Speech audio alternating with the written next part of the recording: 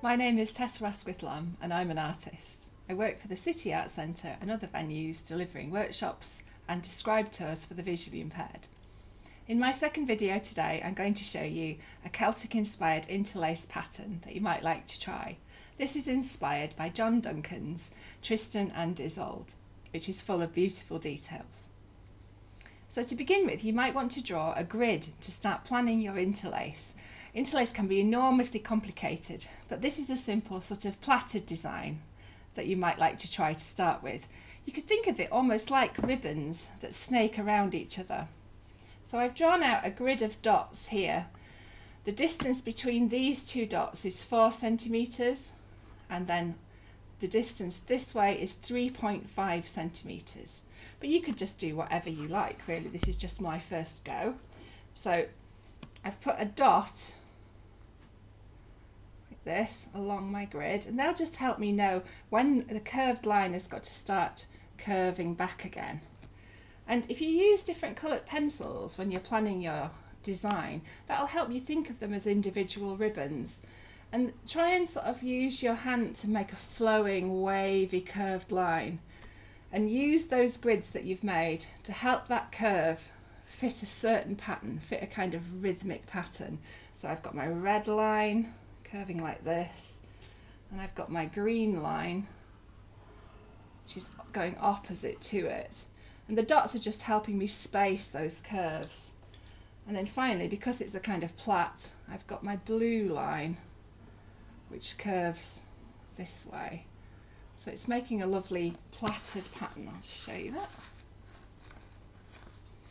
So once you've sketched those out, if you take a marker pen that's got a nice broad nib like this, this will really help you find that ribbony pattern. And in interlace, you sometimes leave a little space where those lines are crossing over each other.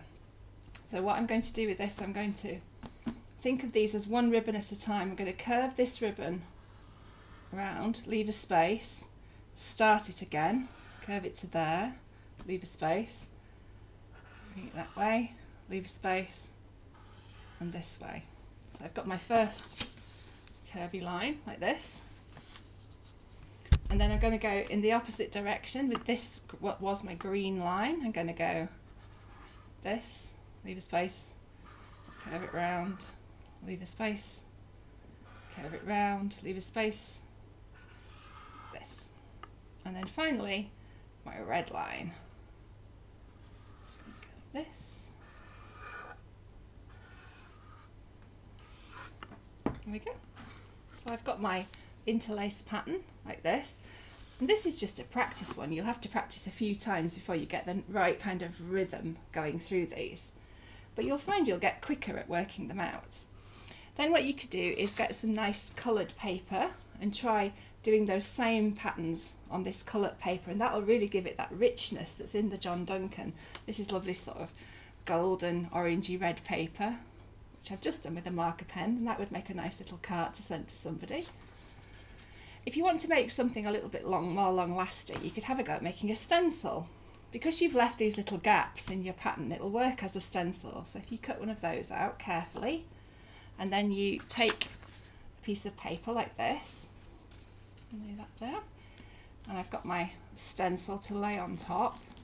You might want to put some masking tape at either end just so it doesn't move while you're doing this stage. And I've got here some paint and a little sponge. Now you could use gouache or acrylic or whatever you've got. And I've got gold paint, which will help me give that richness that is in the John Duncan. So I'm going to dab my paint through the stencil.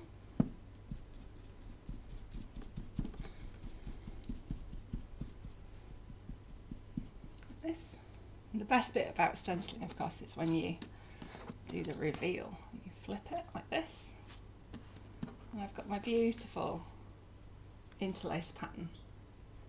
And then if I get a little piece of folded card and add that on there, I've got a card to send to someone I love. So hopefully there's something there you'd like to try working on at home. A Celtic inspired interlace pattern reminiscent of John Duncan's Tristan and Isolde.